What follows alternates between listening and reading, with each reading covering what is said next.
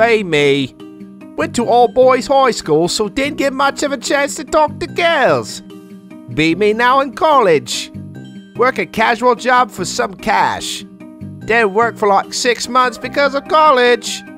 Bunch of new people are hired. Start getting regular shifts again. Girls now are starting to talk to me. Whoa! Engage in conversations, but not sure why it's happening.